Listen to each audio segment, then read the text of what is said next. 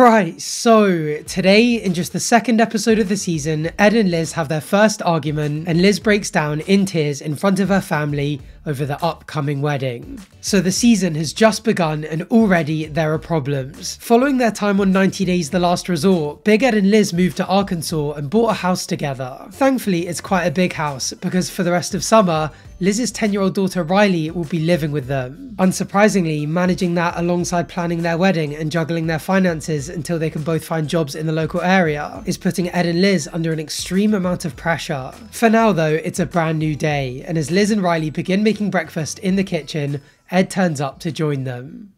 We're gonna make breakfast. Okay, what are you gonna make? Breakfast pizza. Is this normal? Do people in the US actually have pizza for breakfast? Other than reheating last night's takeaway in a slobbish attempt to cure a hangover, I have never heard of this before. I was gonna make a joke about how eating like you have free healthcare is crazy, but I googled this, and apparently some nutritionists think that it's better for you than cereal. Regardless, it's not the nutritional value that Ed has a problem with. You remember how to do the flour without making a mess? Yes. Okay, good. I know I'm gonna have to mop the floor when we're done. I just can feel it. And I can feel you already being a pain in the ass. So what if they're gonna make a mess? They're spending time making breakfast together. Last night they spent the evening making bracelets together. I'm sure they made a mess then too, but that's just part of having a kid. He's somewhat raised a daughter of his own. He should know what it's like.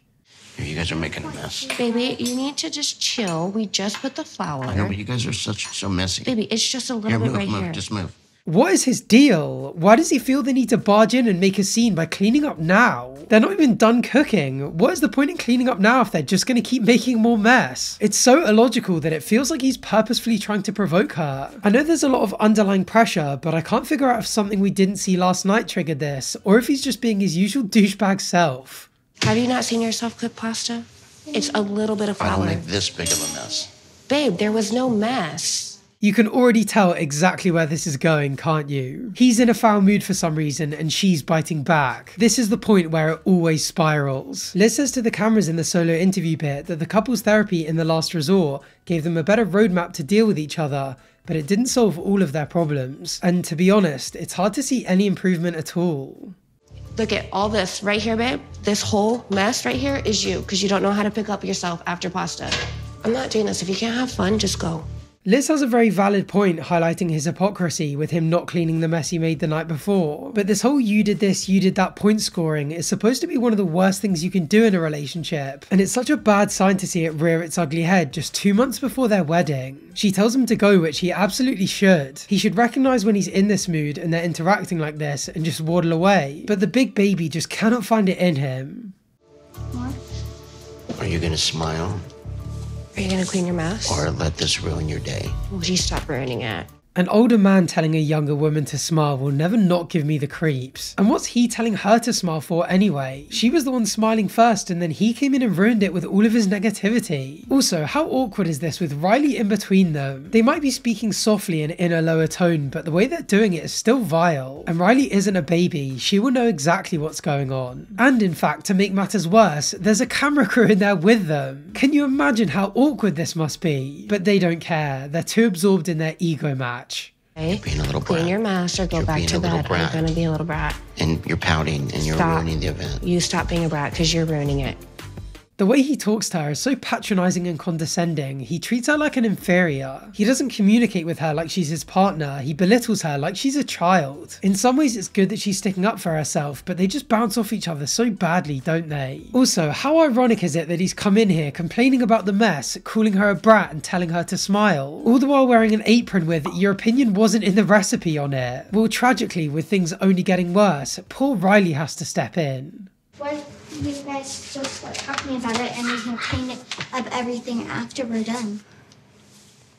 That's a great idea. Seeing a kid having to act like an adult like this is actually sad. She just shouldn't be being put in this position at 10 years old. Also, it's so classic Big Ed and Liz to be fighting over something so simple that even a child can see the solution. Maybe Rileigh staying for the summer is going to be a net benefit to their relationship, but it's so wrong that she has to play this role. Are you ready to say you're sorry? Are you ready to clean your stove? Yes. Thank you. What does Ed even think that Liz should be apologising for? Making breakfast with her daughter? He can't spend all of last episode talking about how much he loves having Rileigh stay with them and how great of a stepfather he's going to be, and then spend all of this one complaining about the most irrelevant consequences of it. Otherwise it makes it very clear that that was all for the cameras. Also, when Rileigh's gone, they're going to look back at times like this and wish that they'd enjoyed the process, rather than bickering and getting caught up on the most irrelevant things like flour on the countertop. Well, hopefully, now that pathetic argument is behind them, the day is only up from here. Next up, with the wedding only 8 weeks away, Liz's mother and grandmother are in town to celebrate 4th of July with them and go wedding dress shopping with Liz and Rileigh. Today, I have my daughter, my mom, and my grandmother wedding dress shopping, and I am just so excited to be Mrs. Big Ed.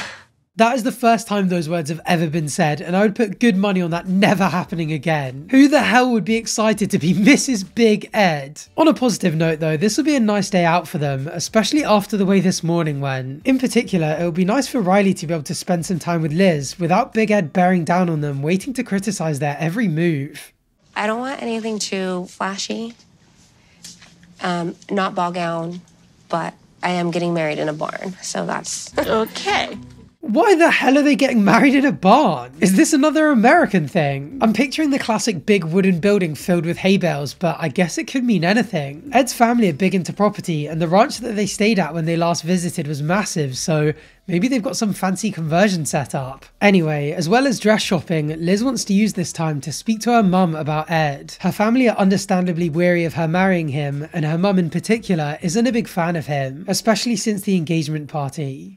I need my family to be able to see what I see in Ed, why he does make me happy. To be fair, we've been following the two of them for years now, and we're still waiting to find out the answer to those questions. I'm sure they have some good times off camera, but on it, they're pretty much always fighting. They were literally doing it just a few hours ago. If I was Liz's mum and I'd seen all of that, not only would I not approve, I'd also be chasing him back to San Diego with a pitchfork. And it appears Liz's grandma isn't too thrilled either.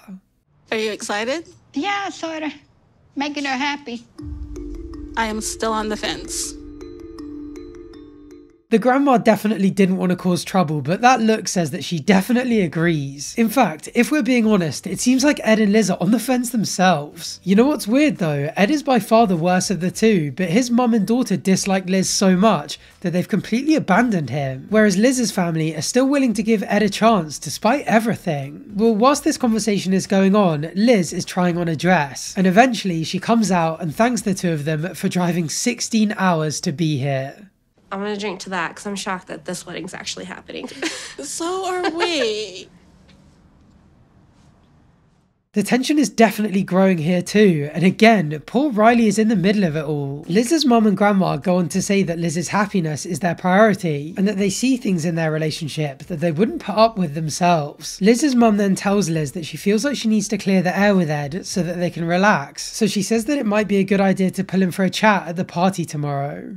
I just like when you guys talk, I don't want you to be like too straightforward because I give that to him enough.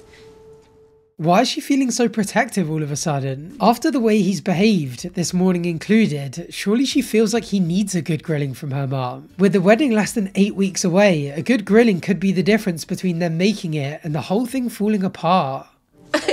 I'm hard enough on him enough, and so is everybody else. I don't want you to be hard on him. She's saying she's really hard on him, but we don't really see much of that. I wonder if she thinks that the way she spoke to him this morning was too far, or if there are much more intense arguments that happen off camera. To be honest, there's also the very real possibility that this is the result of him gaslighting her into thinking that she's too hard on him, when really she's just calling out behaviour that deserves to be called out.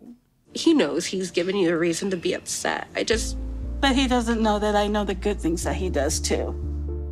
Not sure what good thing she's talking about here, but she's a good mum, isn't she? She's striking a really good balance between telling Liz that she deserves to be treated better, but also allowing her to make her own decisions. She's not belittling her or ridiculing her or telling her what to do, and it seems like Liz can really be open with her about pretty much anything. Well, after wiping away her tears, Liz tries another dress on, and this time, it's exactly what she was hoping for.